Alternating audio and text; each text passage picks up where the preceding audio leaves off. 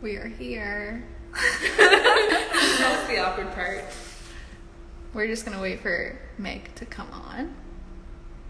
Hopefully. Or anybody. How are you doing, Sam? I'm good. I'm chilling. That's good. That's good. How are you doing, Lexi? I'm doing. Hello. Hello. We're starting soon. Yay! Meg Grant. Okay, let's see. We've got Meg. We've got Meg. Hello! I got it to work. I'm so proud of myself. Yes. Hello! How are you, Meg? Good. How are you, girls? We're doing good. Yeah. We're doing good. We're excited about this. I'm excited about the this. glasses. I also love the glasses. Thank you. Thank you. Well, I stare at these screens all day, so, I got to do something. Guess we can get started. So basically, just to preface this talk, the visibility show has been up for a couple weeks, or a few weeks, more than a couple, and we want to talk to you about visibility and what it means to you and how it could relate on a much broader context, even within Montserrat and outside of Montserrat. And we have a few questions for you. Awesome. So I guess we can start off with, from your perspective as the director of the Academic Access Studio, what is your experience seeing disability at Montserrat? So one of the reasons why we kind of thought about doing the show is this whole idea of seeing, right? And seeing, especially when we talk about disability, because I think there's this misconception that a lot of times disability can be seen, but actually it can't. And Stacy talked a little bit about this in her conversation, which everybody should watch and Aaron's too. But it's these hidden disabilities. So as important as it is to bring visibility to every disability, it's especially important to the hidden ones because it's not always obvious. And I think for me, I have to honor where students are when I work with them. So there's a long continuum of identity, no matter who we are as human beings. And I think when you add disability into part of that identity, you can be anywhere from completely rejecting it or completely accepting it. And I think that for me, it's really, really, really important to meet students where they're at. And if they don't want a single soul to know, I keep everything confidential anyways, but if they only want to work in the confines of my office, working through some of this stuff, I have to support them. But I also have to support the students who are, incorporating their disability into their artwork or trying to make change or being advocates for themselves. So I see it as kind of a very broad, I don't want to use the word spectrum, but continuum. And it changes all the time. One semester it could be this way, another semester it could be this way. But the main thing, the way I see disability, both as an individual that has a disability and doing what I do, is it's not a deficit. We really need to move away from this deficit model thinking. It's not a deficit. It's a difference. And we need to celebrate that difference, however that person is comfortable doing so. And both are okay, wherever you are in that continuum. And like I said, it's going to change as you go through life. Hopefully, because we adapt and things happen and circumstances and whatever. So wherever you are in that continuum is okay. Yeah, I really like that point, and I think having the variety of artists that we got for this visibility show I think it's important to see that there are people on that continuum who are comfortable or not comfortable. Whereas somebody might be very open about their disability, some people are not, and I think not a lot of maybe able people realize that disability is something that very much still has a stigma around it. So being comfortable enough to talk about it is awesome, and also not being comfortable enough to talk about it is totally fine.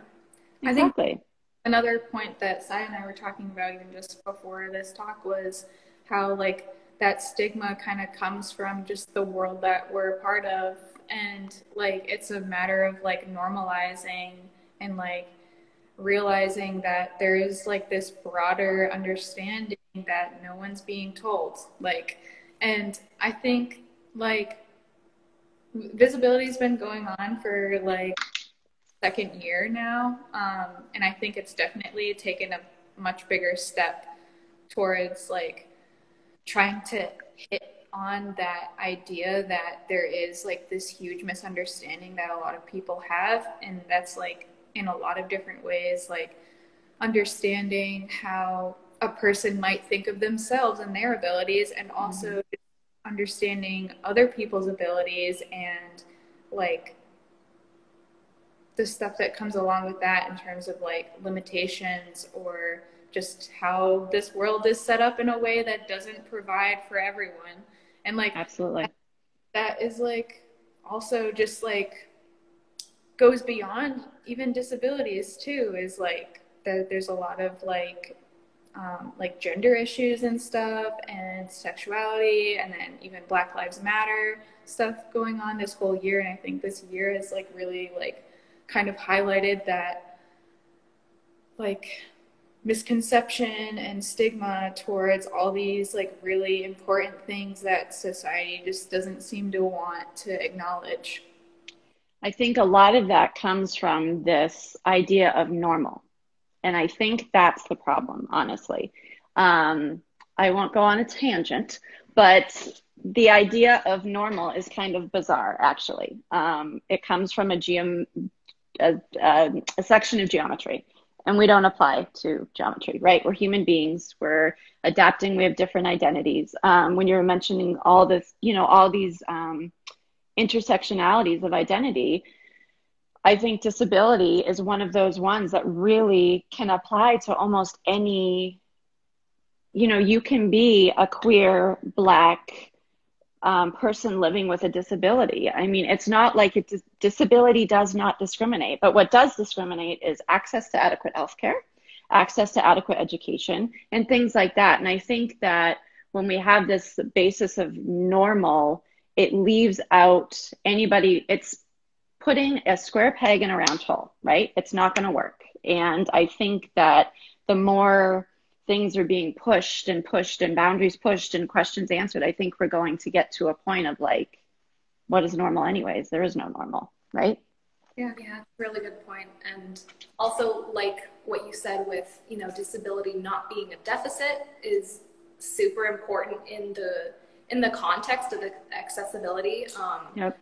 Telling Lexi that I remember seeing like a metaphor for accessibility, talking about how, a person who uses a wheelchair in a building that has ramps is not disabled because, they have that accessibility in a sense.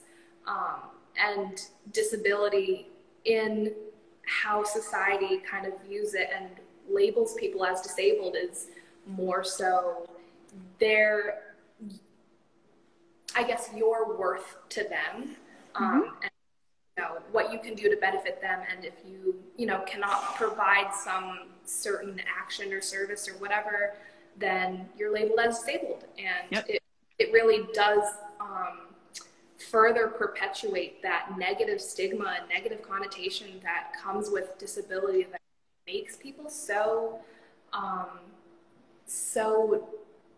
like apprehensive to talk about. Absolutely. And I think too, a favorite quote that I use, and I cannot remember the person, so I apologize, so I'm going to paraphrase, is a person with a disability is only as disabled in which the environment they're in and attitudes they're around. And I think that speaks a lot to what you're saying, Saya, is that, in a situation where, because I think a lot of people have this idea of accessibility being, oh, there's ramps or there's an elevator, but it goes way beyond that. It goes way beyond that, right? It goes beyond, it's acknowledging medical issues. It's acknowledging mental health, which we as a culture are not the best at doing.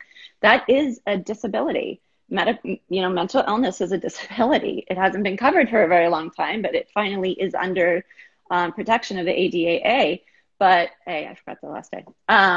but I think that, you know, it's really important and to move away from the medical model, which means like there's something wrong with the person and that person has to adapt to the environment.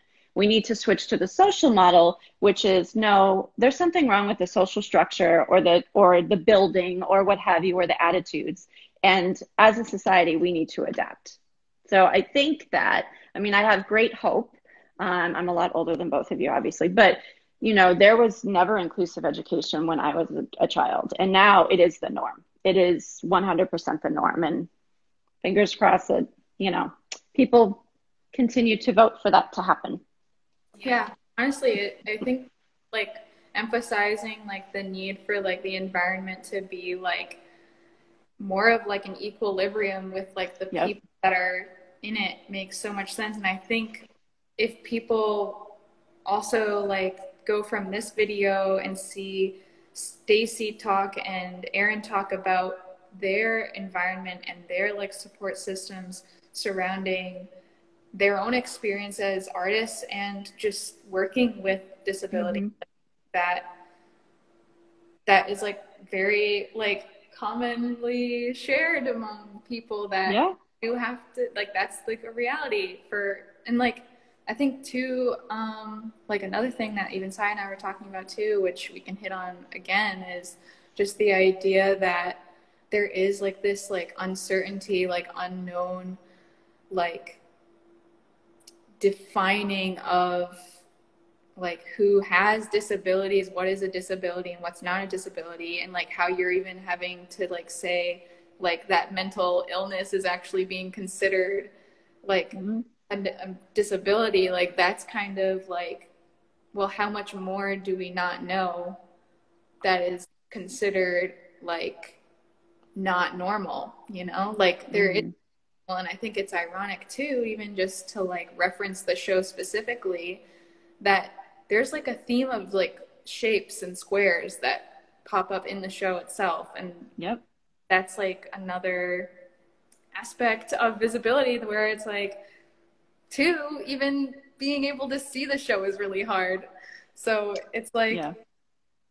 it's interesting, like even just in pandemic world, that this is like the reality for art galleries right now. Mm-hmm. And just students going to school.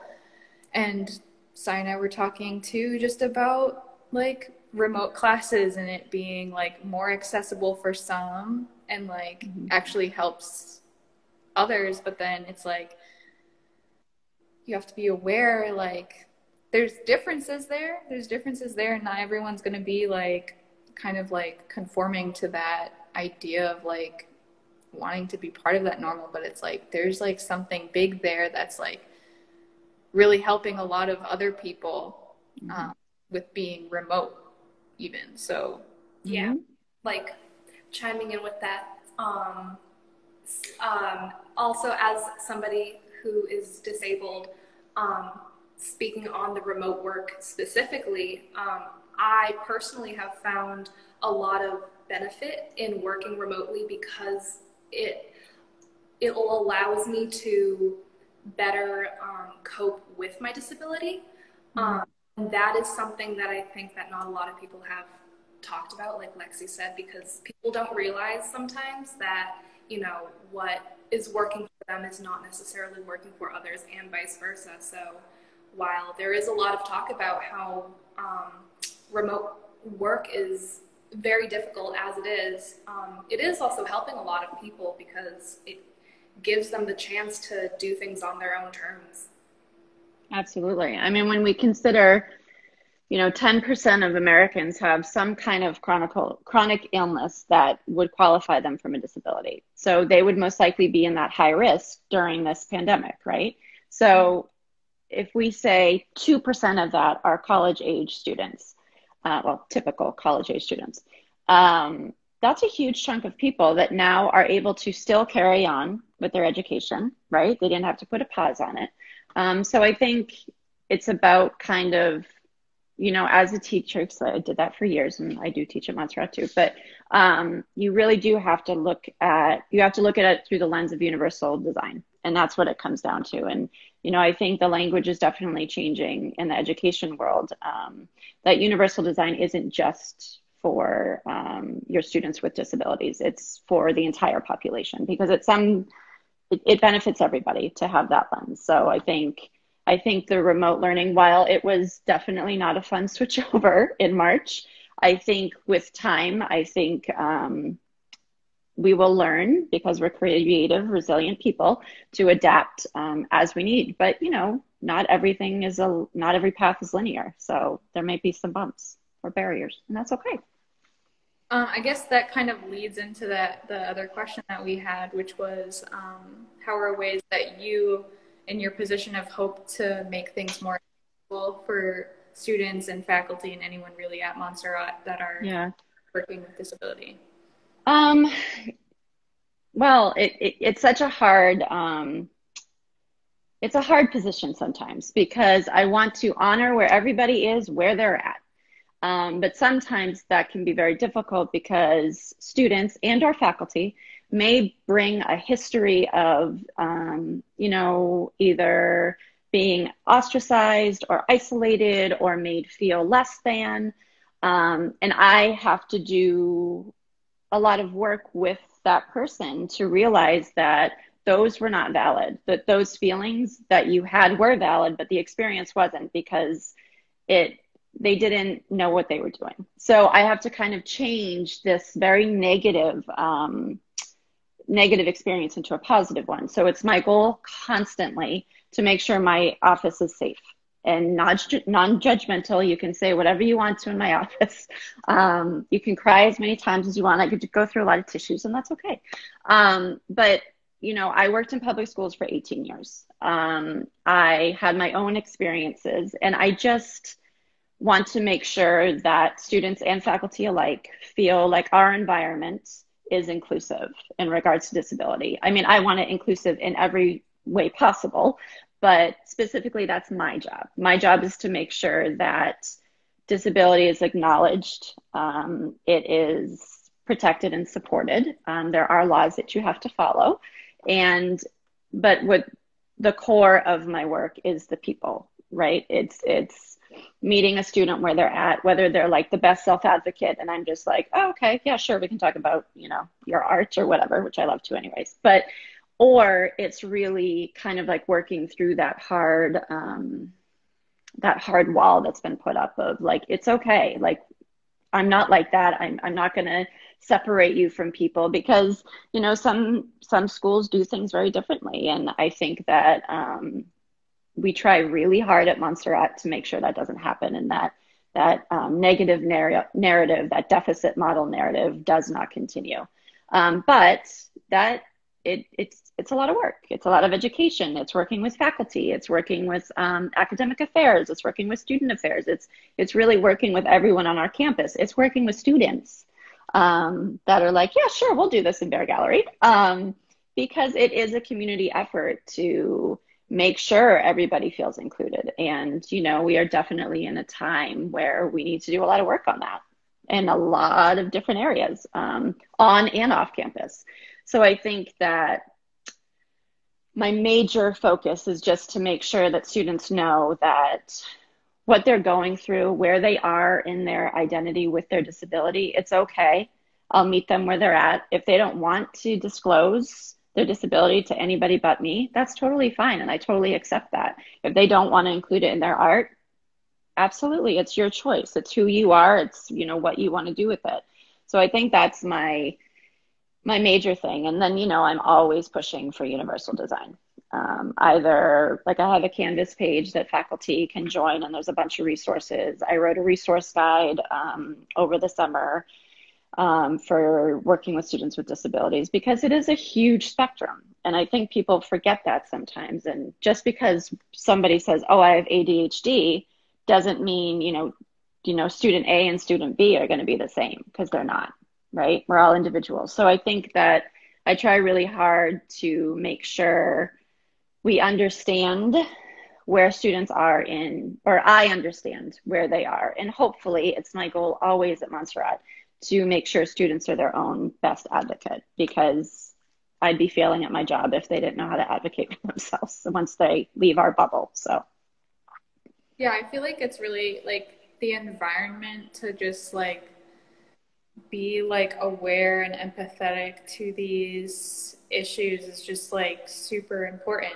Like it makes total sense to have like a universal system that would reflect those like values in a way too. mm, Like I think that is like kind of incredible that you're like in that position to like be trying to make that happen, like even just as a one person team.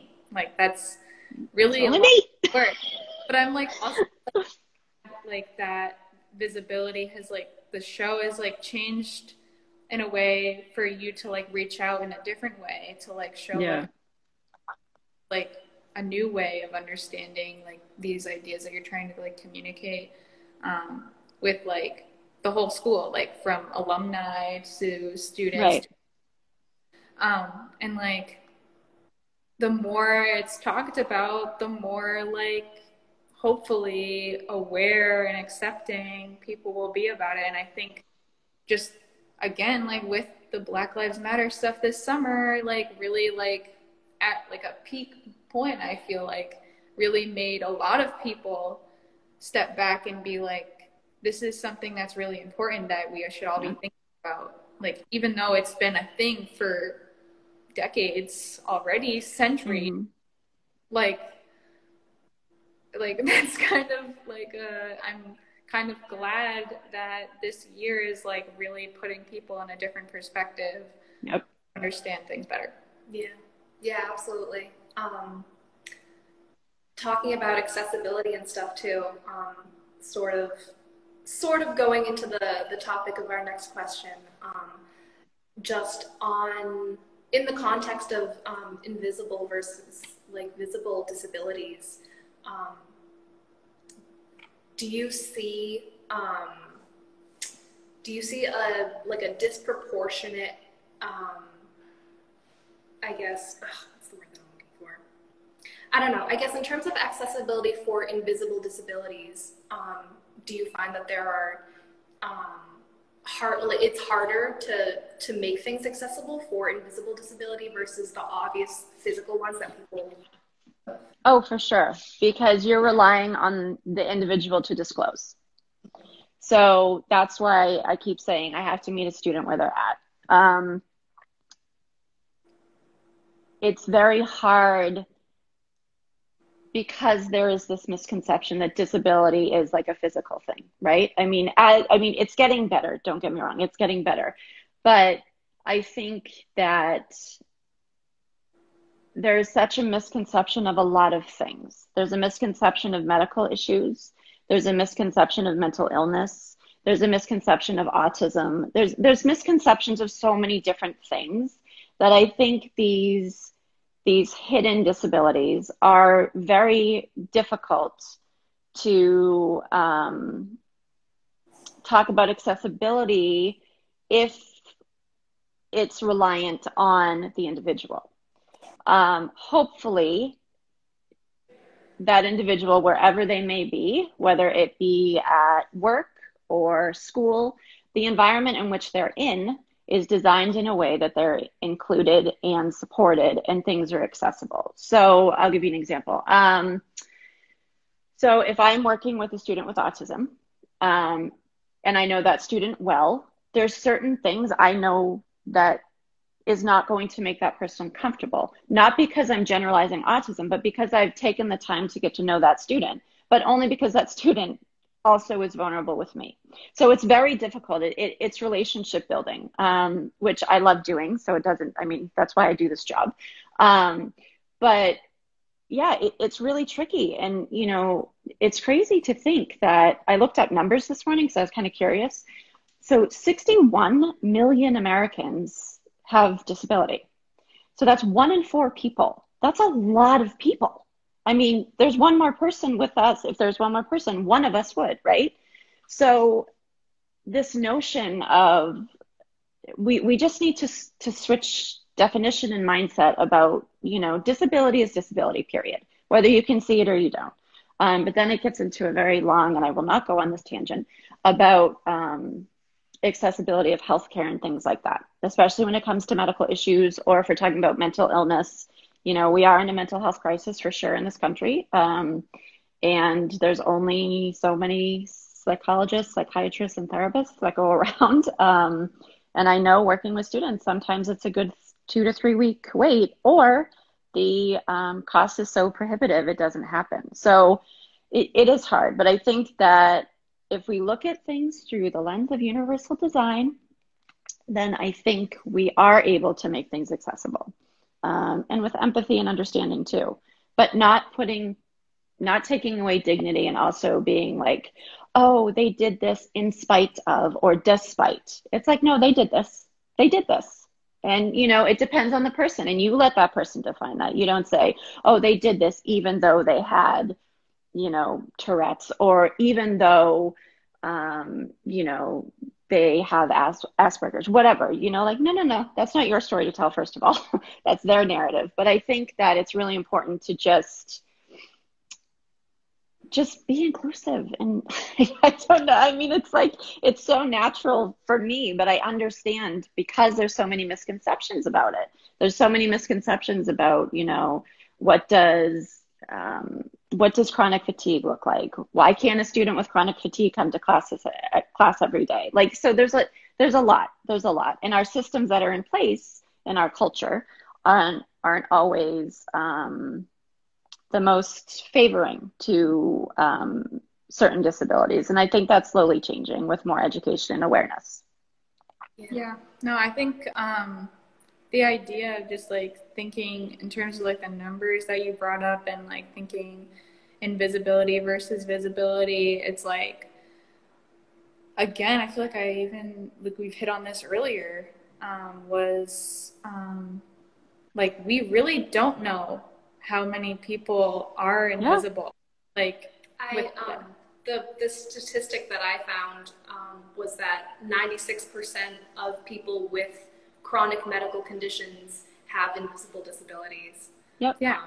That's just, you know, what they've been able to collect data on. Yeah, and like, I think this world is just obsessed with defining and labeling and archiving this information that they want to say is factual. Sometimes it's not even, you can't go, because it's like based off of like, I don't know, guessing and just saying like, well, if this is this, then that means this.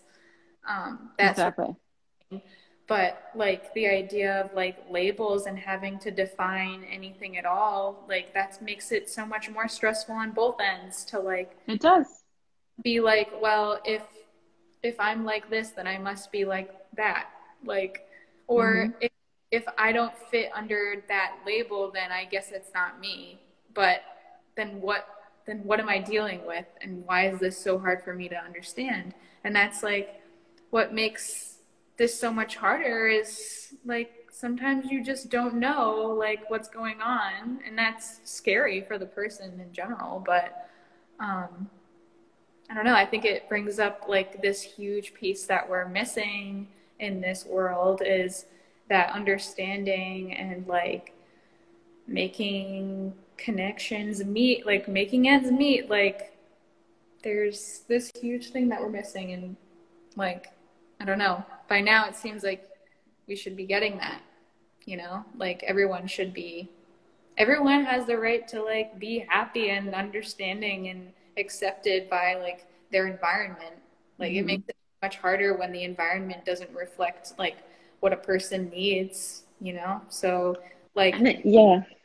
Even and I think too, go ahead, Annie, go ahead. Oh, I was just going to say, just to give an example, like with our background with making the show, was like making sure there was a way for like the videos that we're recording to have subtitles on them. That, like, it shouldn't be such a hard thing to come across or come by. Like accessibility should be a right, and it's treated like a privilege. Yeah, it should just be like a basis for everyone. But like, when we're all at different places, that basis has to change where like we're getting, and even though it works for one person, it doesn't work for everyone. So But what were you going to Yeah. say? I was going to say, like, it's also an interesting line that I always walk of where people are in their understanding of themselves, because a lot of the times, students, particularly coming straight from high school, they were given a diagnosis that they don't even know what it means. You know, like I have a processing disorder. I don't even know what the hell that means. You know, so it's like, oh, okay. And you know, that's like my jam. I love doing that. I'm like, wow. Because then I'm able to be like, okay, this will help you, and this will help you, and this will help you. Hi, Eddie. This will help you. And that it's really, really interesting. But it's also interesting that the line that I have to walk is this person choosing to, maybe they want to be invisible. Maybe that's their choice because they have a history of either, you know, being in a culture that didn't, I mean, it's been told to me multiple times in the 4 years I've been at Montserrat that, you know, my parents don't believe that I need help. And I think, or the family structure, or the educational structure, or the Yeah, financial situation. environment. Yeah. Exactly. And it's just, it's so hard because it's like this balance of me, like, are you conditioned to believe this? Like, are you like, do you really believe that about yourself? And so it's a lot, but I think it really speaks back to this, like, we need to kind of come to this point where visibility just means being seen. That's what, I mean, that's the basic definition of the word, right? To be seen or to be able to see. That's what it comes down to. And being invisible, I don't think anybody really wants to be invisible, right? I mean, maybe certain aspects of their identity. And I understand, like, we are all shapeshifters. You know, the way I behave at Thanksgiving dinner table is going to be a little bit different than the way I behave on my Instagram stories, right? It's just sometimes how we have to live our lives. Not really that different, but so I think it's really important to really take a good hard look at what we're putting out there. So that's why it's so important for me to make sure, especially at Montserrat, because that's the confine I have right now, to know that students, no matter how they come to me or how they come to us as a community, that they are supported and they're seen. And that is the most important part, no matter where they are, if they have a disability or not. You know, I work with students, I work with every student that needs assistance and support. So I think it's important to stress that they're seen and they're heard. That's really important to me. Right. Yeah. Yeah. I think that's a really good place. I don't know if you want to end there, but like I'm like, yeah. Like, just like I think it's really just awesome to reflect on how much has come out of just the visibility show just from this year, like in comparison to last year.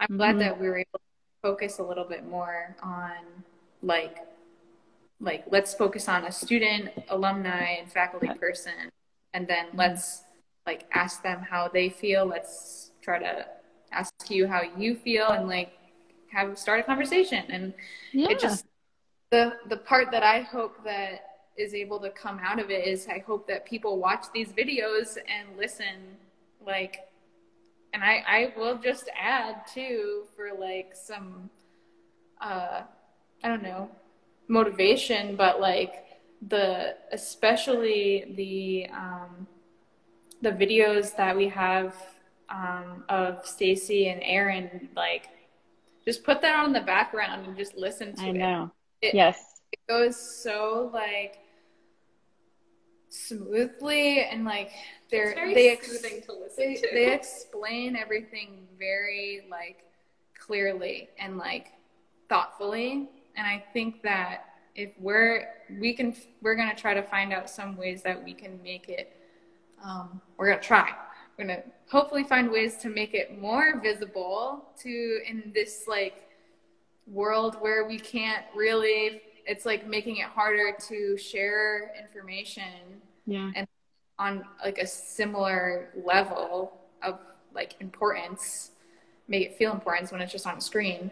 But I don't know, like I definitely recommend that people, like, if you get to even this point in the video, just watch those videos and listen to this video and like think of like how this might relate to you and your environment, like, and how can we change, how can we add to like a better solution for this, because like there are so many big things that we still haven't figured out yet, even with like in terms of like, and Sai's been doing this like posting like weekly on like all these like other things that we should be thinking about too, like with Indigenous Peoples Day on Monday. That's like another we should be thinking about. It's another thing like Black Lives Matter we should be thinking about. We need to be thinking about the environment that we've created for ourselves, and like, are we okay with that?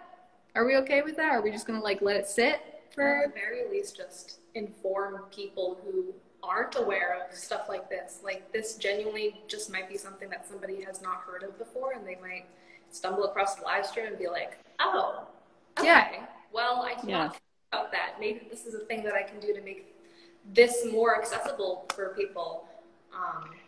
Yeah. I think too, Well, another point just to quickly add in there, but I've been like, I'm just in this class like observing the natural world, and it's like literally the teacher like read something or told us something the other day that was like, sometimes it's about being silent and just listening and observing. Like, it's, you can't, no one person can understand everything by talking all the time. Like, so I think it's like everyone needs to realize like, maybe it's time for me to shut up a little, meditate on this, and like really question, is this like the reality of everything? Am I like seeing all facets to the situation? And like actually trying to find that clarity within themselves, and the clarity that, or the reality that people have around them. Like, I don't think any of us really know, but I think that's why how you talk about like a community of understanding rather than just individual understanding, like getting to that point, I think we need to all try to get this understanding together collectively to make change. yeah, I think we as human beings love to other things, right? Like, oh, that's not me. That's other. Those aren't my issues. But when it comes to disability, I don't know the number off the top of my head, but at some point, you will encounter disability in your life. Either you break a leg and it's a temporary disability, and now you're going to realize like exactly how inaccessible things are, or you go through a very hard time. You get diagnosed later with depression. So this idea of like constant othering things and like, oh, that's over there, that's not my issue, that's not my issue. No, it is your issue. And not because it will be your issue. If you to be a good person, you need to listen. I tell, when I go into the freshman classes, I tell them all the time, I'm like, one of the first taglines on my resume is I'm a professional listener. And I am. I don't give advice, unsolicited advice. If people ask me, of course I will. There's no judgment. Like, you can tell me you're struggling with this faculty member. I'll try to role play with you. We'll do all these things, but there's no judgment. But people are so eager to fix and find solution, but you can't fix or find a solution until you understand the problem, right? So if we're not listening to people, like if you want to pop off of that, when you're done here, go check out Alice Wong. It's Visibility Disability Movement. She's amazing. She's doing so much work. She did something with StoryCorps on NPR. Like, there's so much out there. There's so much out there to see, and it just shouldn't be October. Just like, February shouldn't be the only month we're talking about Black history. I mean, this othering is kind of what has led us here. So, yeah. But again, a tangent. I won't go on that tangent. Yeah. It's like structure, and us trying to make sense of it, or like, yeah, it's big and it's complex. It is. But having these kinds of conversations and having a show at our small community, those are huge ripple effects. And that's what we should be doing, especially as creative individuals, right? Like, in times of turmoil, which I think we can all agree we're in times of turmoil, you know, who does society look towards? The artists and the creators.